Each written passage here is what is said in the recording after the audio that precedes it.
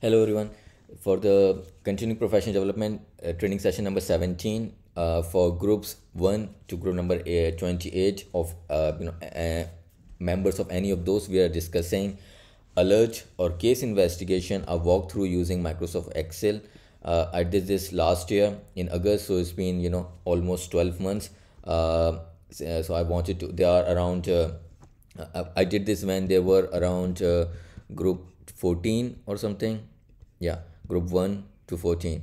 So there are around 13 or 14 more batches that I have started or ended.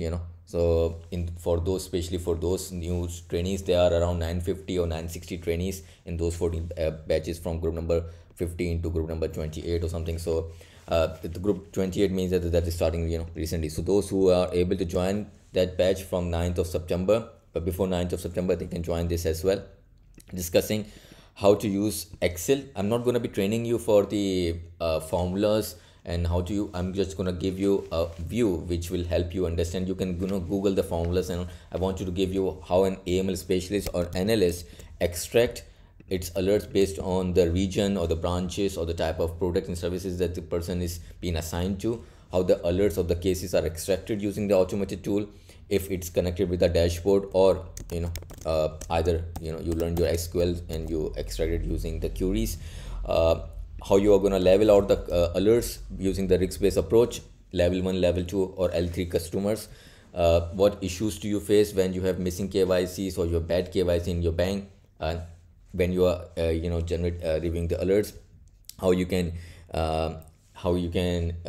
email your particular first line to do the re-KYC of the customer, and lastly, when you are filing the STR on the customer, what type of data and how the data is actually maintained.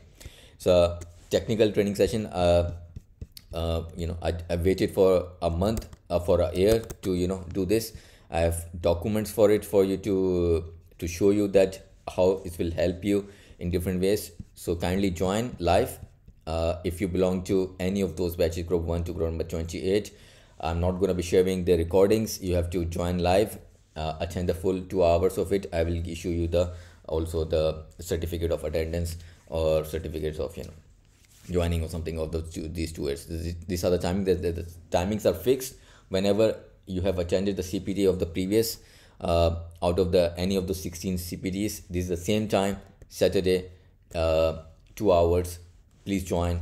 If you have no experience in anti-money laundering, or you are just starting your AML career, or you just started, you have 1, 2 or 3 years of experience, this will help you out to understand how technically alerts are reviewed for a diverse type of customers. We're going to discuss alert generation and case generation as well. What's the difference between the two, using FCCM, Manchas or SAS or something.